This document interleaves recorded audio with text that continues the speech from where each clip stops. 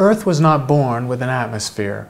It formed in the inner solar system, close to the Sun so it was warm, and a low-mass planet with not enough gravity to capture hydrogen or helium that was present in the solar nebula. So the Earth was a rocky planet to start with. During the era of heavy bombardment, icy and hydrogen-rich material was deposited by impacts of comets, meteors, and asteroids. This icy debris built up a large amount of material that would subsequently be part of the Earth's atmosphere. The other major source is outgassing due to geological activity.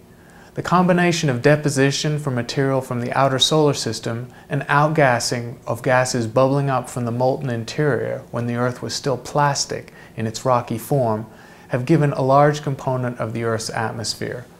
The primary products of outgassing are water vapor, carbon dioxide, nitrogen, and sulfur compounds like hydrogen sulfide and sulfur dioxide.